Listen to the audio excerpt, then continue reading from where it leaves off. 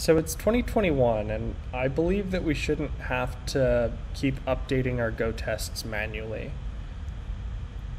I've been thinking about this problem a lot, and you're probably familiar with Go tests like this, where you're calling a function, you're getting back some data, you've got some desired data.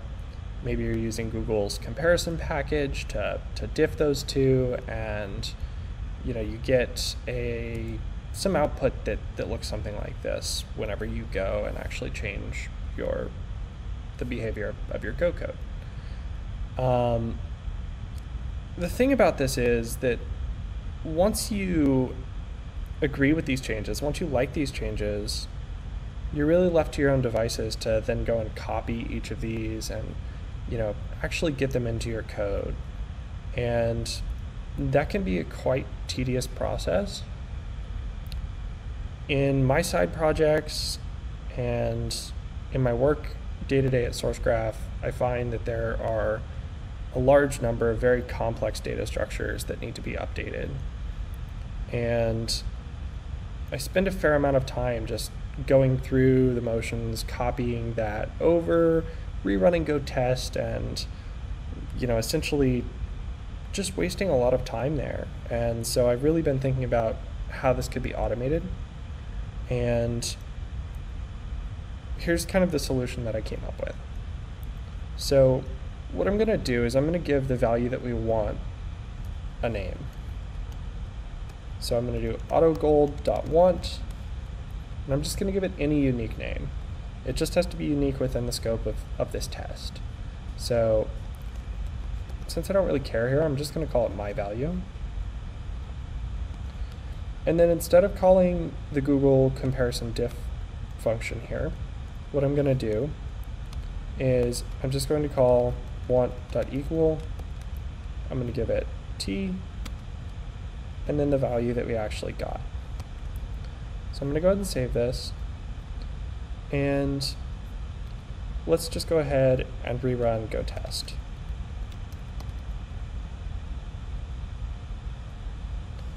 So we can see essentially the same thing as before.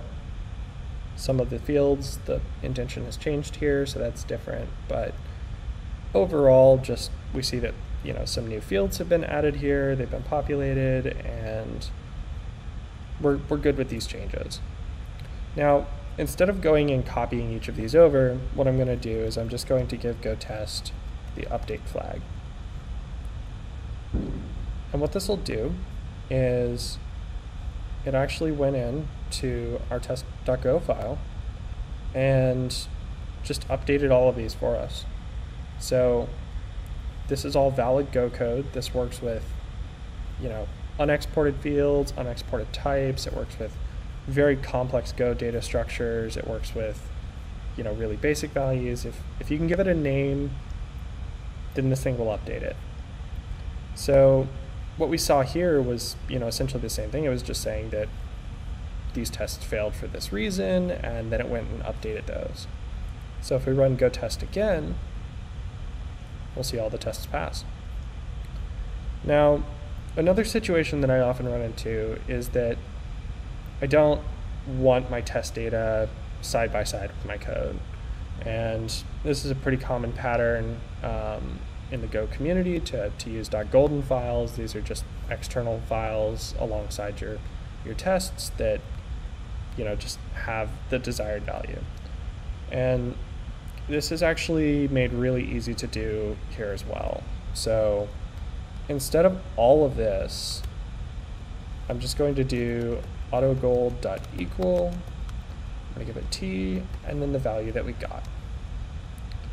And I'm just going to remove this folder since I was running this before. And so now we can just do Go test. And so we'll see here that essentially it's trying to, say that we've got an array of persons and we want to go and, populate all of these. And all of these lines on this diff are additions. Since there is no file, I just removed it. So what I can do now is I can go ahead and do Go test-update again. And what we'll see is that over here in my editor, we now have this golden file.